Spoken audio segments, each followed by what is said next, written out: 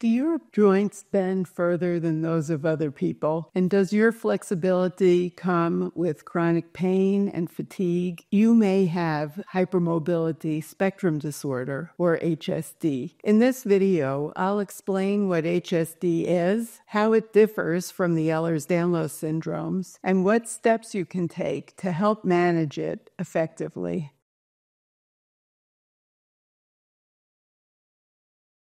I'm Dr. Claire Francomano, and I'm a medical geneticist who's been taking care of patients with hereditary disorders of connective tissue like HSD and EDS for more than 40 years. The hypermobility spectrum disorders are a group of conditions that are characterized by joint hypermobility and often living with pain and multiple other symptoms, but not meeting the diagnostic criteria for the Ehlers-Danlos syndromes or any of the other hereditary disorders of connective tissue. You can think of hypermobility as a spectrum. People may have only one joint that's unusually flexible, or they may be generally hyperflexible or have generalized hypermobility, as we call it. They may be completely asymptomatic, or they may have multiple symptoms involving multiple different organ systems. The hypermobility type of Ehlers-Danlos syndrome, or hypermobile Ehlers-Danlos syndrome, falls at one end of this spectrum. HSD is more common than you'd think, but it's often misunderstood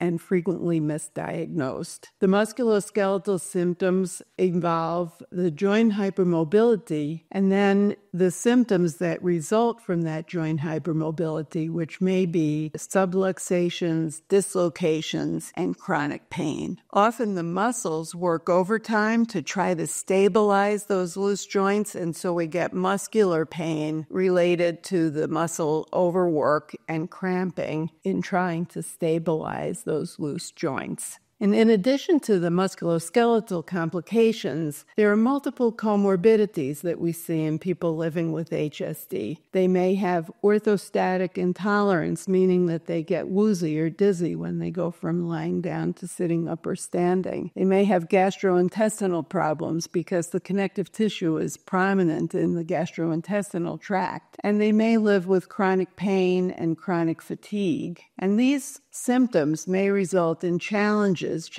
for mobility, challenges in accomplishing daily tasks, and challenges in even getting to work and doing life's daily activities. So it's important to recognize that HSD is not just bendy joints and can involve multiple different organ systems and may have a profound effect on a person's ability to live their life. How do we make this diagnosis? We use something called the Beighton scale, which is a measure of joint hypermobility, and this will tell us if a person has generalized joint hypermobility or not. If they have generalized joint hypermobility, then we say they have GHSD for generalized hypermobility spectrum, and it's a disorder if they're symptomatic. Some people with hypermobility are completely asymptomatic, in which case we would just say the person has generalized hypermobility. If they have multiple symptoms, we call it generalized hypermobility spectrum disorder. We take a comprehensive history, a family history, and do a comprehensive examination to try to ascertain if the person has one of the Ehlers-Danlos syndromes or any of the other hereditary disorders of connective tissue. In the presence of hypermobility, but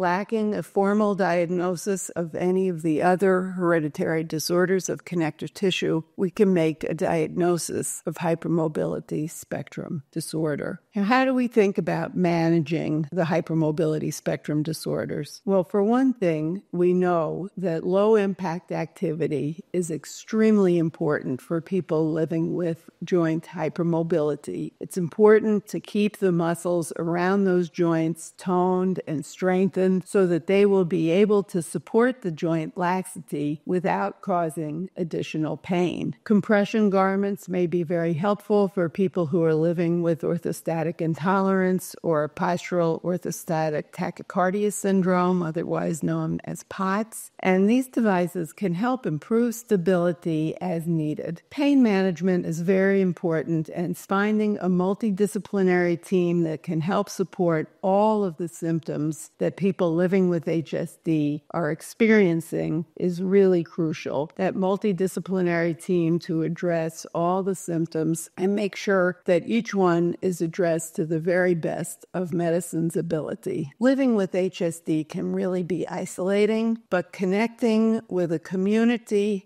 can be really, really helpful and make a huge difference. So connecting with the Ehlers-Danlos Society and finding others who are living with similar symptoms can really be very, very helpful. If you've liked this video, please give me a thumbs up and subscribe for updates on HSD and the Ehlers-Danlos syndromes. Please leave me any questions you may have in the comments below. I'd be very happy to answer your questions in a future video. And I really appreciate your joining me today. I wish you the very best on your journey.